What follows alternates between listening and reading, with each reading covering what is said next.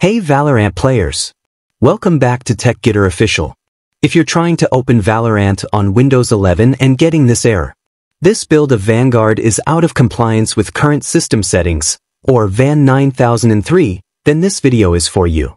This usually happens when Secure Boot or UEFI is disabled on your PC. In this video, I'll show you step-by-step how to fix it, 100% working. Step 1. Check Secure Boot and BIOS mode. Let's first check if Secure Boot and UEFI are enabled on your system. Click the search bar and type msinfo. Open the System Information app. Look for two key fields. BIOS mode, it should say UEFI. Secure Boot state, it should be on. If BIOS mode shows Legacy or CSM, and Secure Boot state is off, you'll need to enable them from your BIOS settings. Step 2. Enable Secure Boot and UEFI. To enable these features you need to open BIOS on your PC. First you have to find the BIOS key for your PC.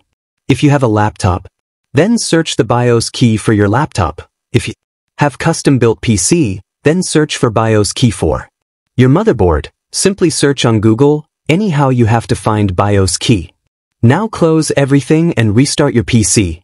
While restarting you have to press the BIOS key. Press F2 on your keyboard, just press the BIOS key when you see the manufacturer logo and it will load up the BIOS. Then you want to head over to the BIOS tab, then you want to scroll all the way down. You want to hit over to Secure Boot, click on that, then you want to head over to a Team Secure Boot and you want to enable that. So once you're done, enable that. You will need it with the save and exit, and you want to save the settings. Once you launch your Valorant you should not be seeing this message. And that's how you can fix the VAN 9003 error on your Windows 11 PC and get back to playing Valorant without any issues.